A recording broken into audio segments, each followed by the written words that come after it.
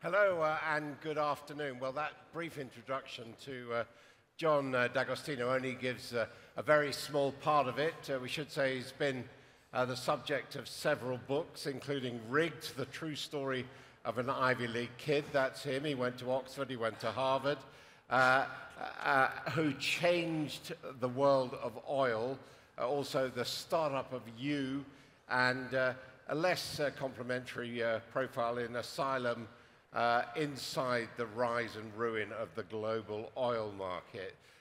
He is also a lecturer at MIT. John, welcome.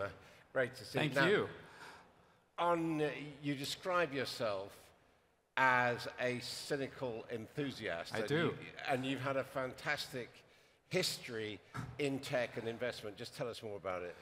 Sure.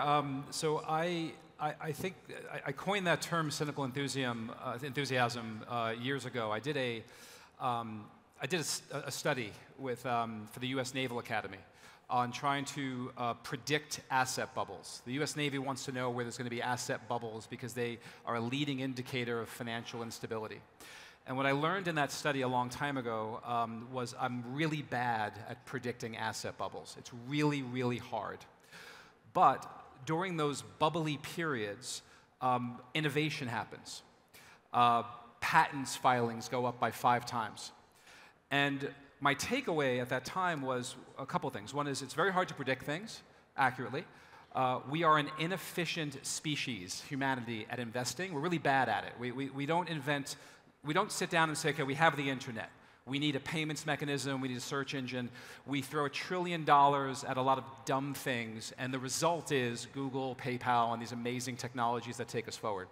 So cynical enthusiasm to me is a realization of those inherent characteristics we have as investors. Many of you might have seen something called the Gartner hype cycle, which is describing how technologies start off in a bubble, and then you have this thing called the trough of disillusionment, and then they always wind up in this beautiful curve up that means everything works out. Well, the reality is many technologies fail, many ideas fail. So cynical enthusiasm to me is just simply recognizing the incredible changes that are occurring, but understanding that around that is going to be a lot of nonsense that we have to try to avoid. So tell us how you broke the oil market. So what they're referring to is something I was honored to be a part of. I helped create a partnership between the largest commodities exchange in the U.S., in the world at that time, and the government of Dubai to build the first Middle Eastern-based derivatives exchange, which kind of sounds boring, but if you think about it, this notion of pricing crude oil using a capitalist principle back in 2009 was very innovative, and I give credit to the government of the UAE for being forward-thinking in that way. And it created an entirely new benchmark of crude oil, which is based on the type of crude oil that comes from this part of the world, which it should be. Before that, a price of crude oil was referenced in terms of a type of crude oil that is usually not produced, light sweet crude. And so it made no sense to me that the dominant crude oil benchmark should not be a crude oil that exists in the majority of the world that's coming out of this part of the world. So I mean, the author took some hyperbole in that state. I don't think we broke it. I think we iterated it and made it much better.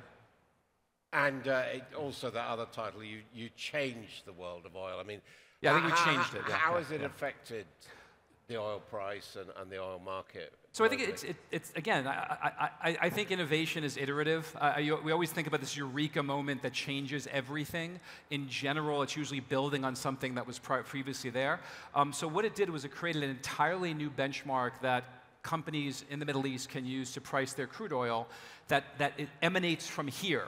So I remember way back in the day when we took the leaders from the UAE and they came to New York. And what wasn't lost on them, they were very smart people, is that anywhere you went in the world, you can be in rural China, and you turn on the TV and they talk about a barrel of crude oil is $82 a barrel. That price, that information was coming from New York City.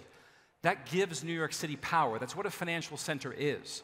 And I remember them thinking, we want this price to come from us. We want the world to reference the price information that comes out of our country, out of our home. And so I think they understood the power of that. Financial centers are about where people meet to conduct business. They're also about where information emanates from. And you know, in New York, whenever there's a catastrophe in New York City, the first businesses that the government wants opened are the mercantile exchange, where oil prices come from, and the stock exchange, where stock prices come from. Exchanges are incredibly powerful entities. Without them, capital just grinds to a halt because you have no pricing information. And what about the impact here, world's biggest oil producer?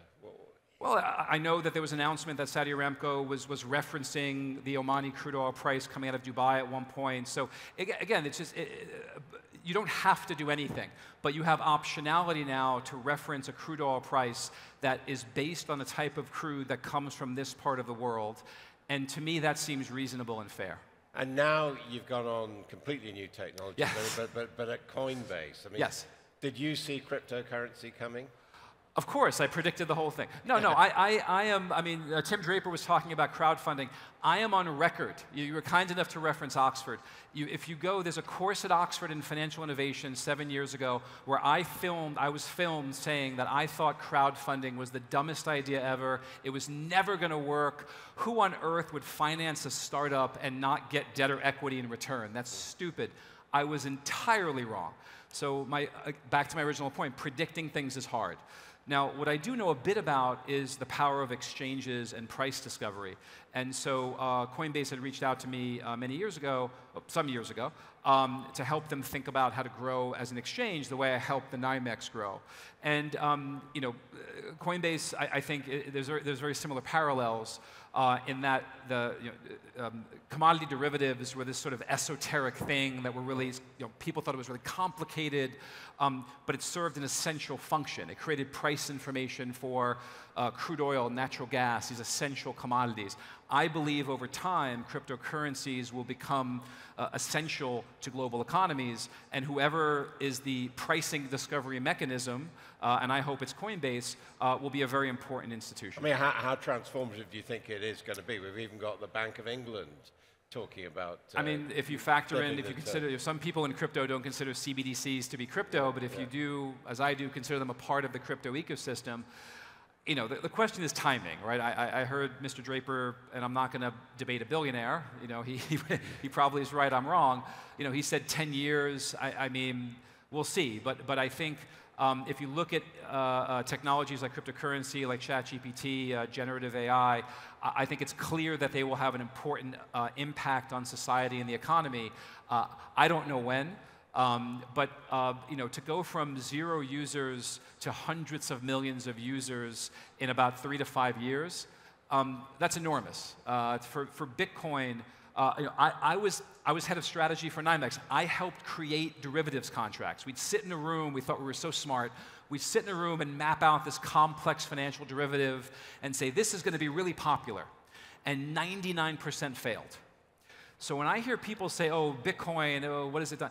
It has gone from an idea on a piece of paper, a white paper, to a financial instrument that hundreds of millions of people trade, that has survived massive up and downs.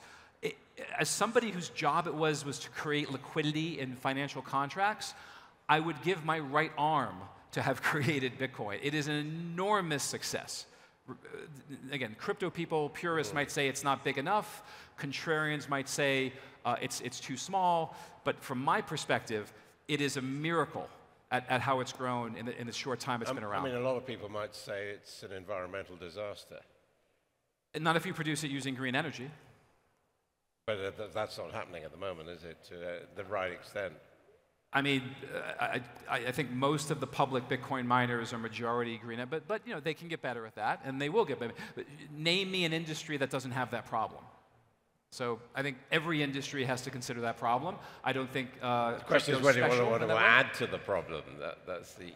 But again, over time, as it inevitably has to transform into green energy production, that won't be an issue. What do you pick out? People talk about Industrial Revolution 4.0 and the fourth Industrial Revolution. What do you see as the really transforming technologies? You know, I certainly think generative AI, as popularized by ChatGPT. I mean, so imagine if ChatGPT is the free thing you're getting on the internet, imagine the work they're doing behind the scenes, right? So it's ChatGPT is wonderful. I think of it as kind of a parlor trick, but it is, I think, showing you a tiny fraction of what's happening. Yeah, at we're the told academic Google's working on it as so well. it's going to be pretty extraordinary and transformative. I'm a little bit skeptical of its sort of societal transformative qualities in the short term. I think we'll see things like improved customer service relationships.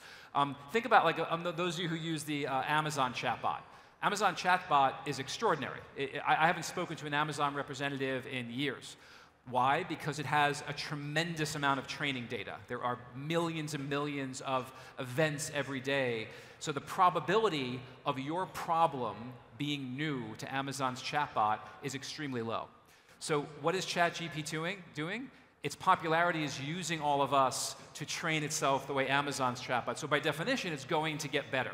So I think you'll see dramatic improvements. I think in cryptocurrencies, you'll see quiet improvements. You'll see improved settlement times for cross-border payments. You'll see improved derivations of human identity. It's going to be, you know, it's going to be the least sexy stuff, to be perfectly honest. It's going to be the boring stuff, the plumbing behind the scenes. But that's incredible. I mean, I was born into a world that settlement for financial transactions took T+5, T+7. Transaction plus 5 to 7 days. Now we're down to T+1 to T+3. To take that down to seconds or even minutes, you're talking about trillions of dollars of capital that are freed up. You're talking about a lubrication to the global economy that can't be underestimated. You're talking about billions of dollars in fees that can be removed from the world's most vulnerable people, from people who need to send small amounts of money in remittances to support their families. If we can solve that problem of those, you know, big fat intermediary fees, which I think crypto is our best chance to do so, it's really transformative. It might not be as exciting as Bitcoin going to 2 million. Maybe it will, maybe it won't. If I was good at predicting prices, I'd be on my island somewhere. But I think the boring plumbing behind the scenes is where the really exciting stuff happens. You're at Coinbase. How did you feel about what has happened at FTX? So, you know, it's a gentleman doesn't dance on the grave of his competitor. It was horrific. A lot of people were hurt. As an exchange purist, I never understood why everyone seemed to be okay with the same person owning a price discovery mechanism and a hedge fund that traded on that price discovery mechanism. It just never made sense to me. But I'm not gonna, you know, be a Monday morning quarterback or a backseat driver. I understand why people got excited as I went back. We're not intelligent. I mean, you turned down a chance to work for them. Yeah? I did. But again, it's easy for me to pretend I knew everything. You know, I did not know the extent. I knew I was concerned about the governance element, which is why I trust Coinbase, because I believe in their leadership and I believe in their governance model. But you know, again, there's going to be a lot of people claiming that they figured it out.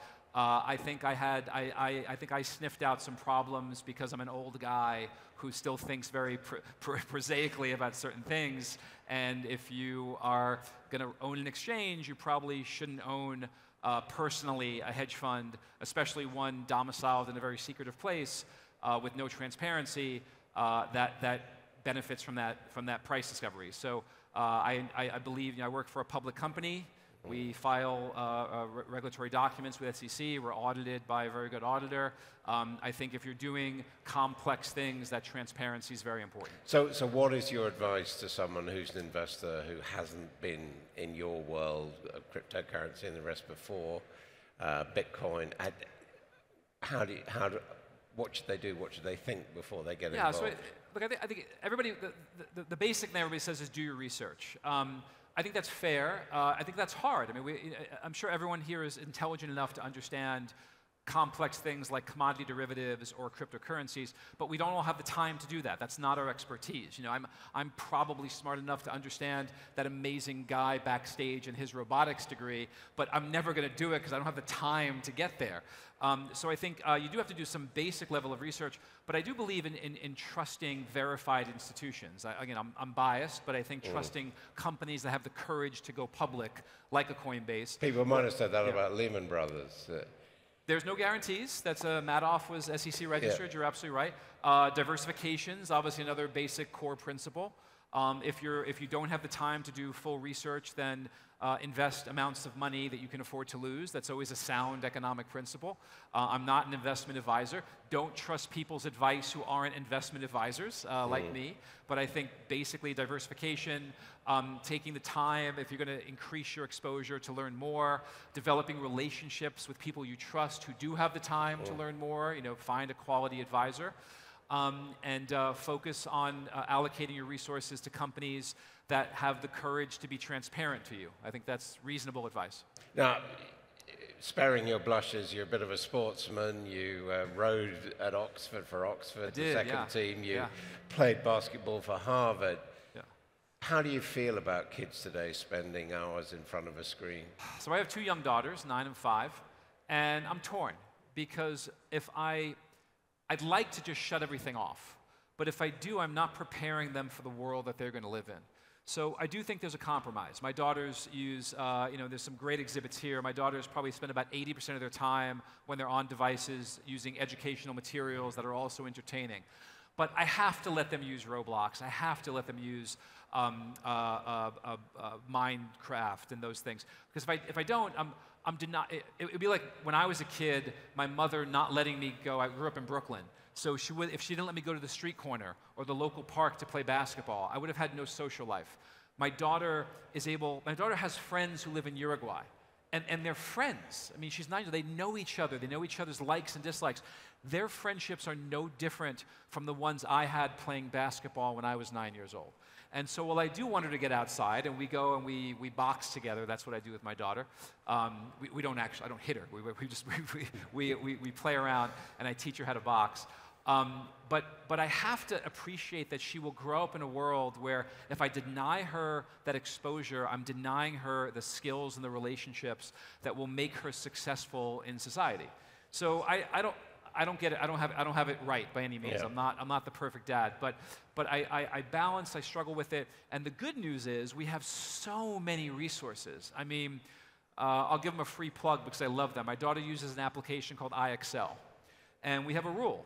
If she wants 30 minutes of Roblox, she has to do 30 minutes of iExcel, which are math and science and language problems.